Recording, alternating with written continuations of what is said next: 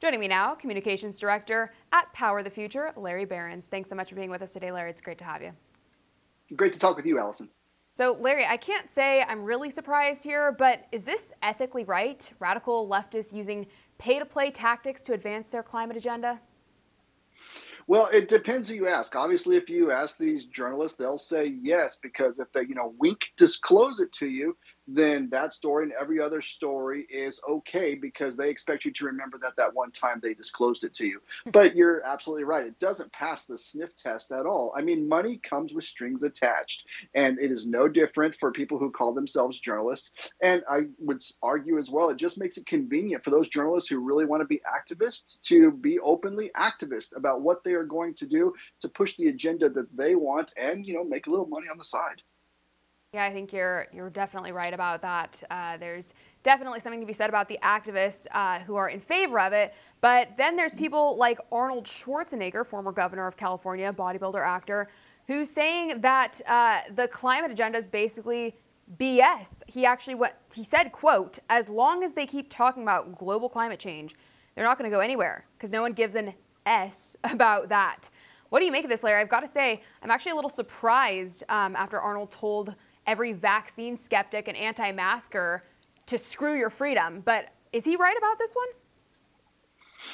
It's interesting that he thinks that it's a branding issue. You have the Biden administration reaching in to get your gas lawnmower, gas car, gas stove, gas air conditioner, anything that uses fossil fuels in your house, in any room of your house, that they want to grab their hands onto. And if, former Governor Schwarzenegger feels that the branding name is the real problem, well, that's his prerogative, I guess. But the American people feel that it is the agenda that is driving up the prices, trying to reach into every facet of their life. That is the real problem. It doesn't matter what you want to call it, whatever happy name you want to call it. It is something that is bringing harm to hardworking Americans, and they don't really care what the name is because they see the results are just terrible.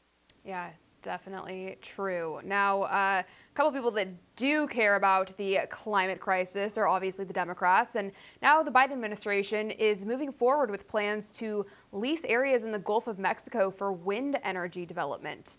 Larry, is this really what's needed here? And are there any measures being taken to address the negative potential impacts that could result from this?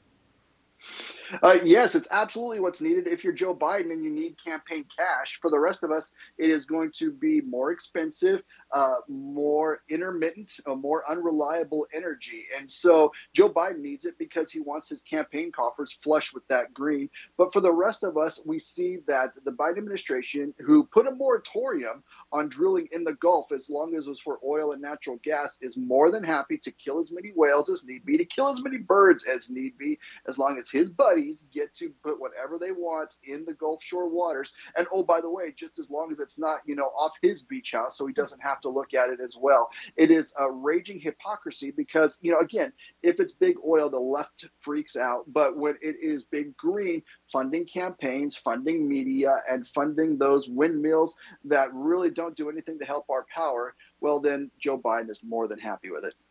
You're absolutely right. As you mentioned, liberal hypocrisy at its finest. Now, in other news, it appears the mainstream media is now laying the groundwork potentially for the next false flag event. Let's go ahead and watch.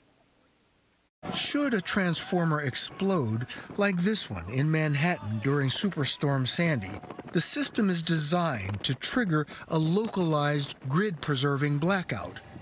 But if several sections of the grid go down at the same time, the shutdowns can cascade like dominoes. So, Larry, it's actually not just CBS, but multiple mainstream outlets are now warning that the U.S. power grid is at risk of attack. What do you make of this? Should we actually be concerned that this will move forward and happen? It is amazing to see the Biden administration all of a sudden feign outrage over things that were happening all the time because of their policies. That is the lights going out. California had blackouts. Texas had a terrible blackout during the winter of 2021. And yet they didn't really care because it was their policies that were at the center of it. But now to really be concerned about the lights staying on, if they were really concerned, they wouldn't be sending $369 billion in the laughably named Infrastructure Inflation Reduction Act to green energy. They would be using that to boost up security for our own power grid. For all our viewers asking where One America News is heading in the future, we would like to introduce you to OAN Live. OAN Live is the best way to stay up to date on all of the hard-hitting, straight-shooting, national and international headlines. And the best part is, OAN Live is only $4.99 per month. All the credible, honest, unbiased reporting One America News offers at a fraction of the cost of cable. Just go to OANN.com to easily sign up for OAN Live and stay informed.